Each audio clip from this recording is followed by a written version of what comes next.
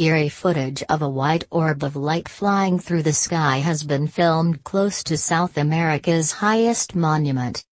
An eyewitness captured the dramatic footage on his phone from the observation windows of the 272-foot Cruz del Tercer Milenio, third Millennium Cross, in northern Chile.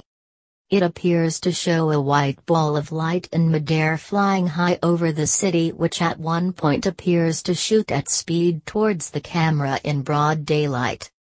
The clip was later posted on social media and video sharing platforms where it sparked a lively debate and made national headlines.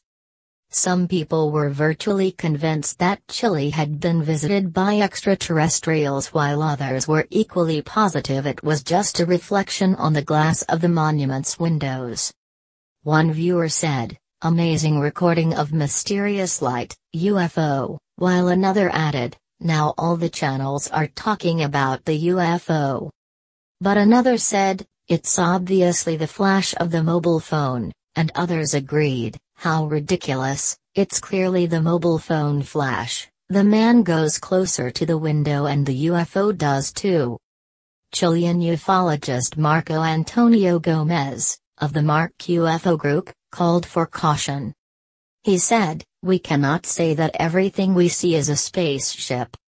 We see a lot of strange things, but 99% have an explanation: satellites, meteorological phenomenons, or human stuff. If you see a UFO, stay calm and film it right until the end.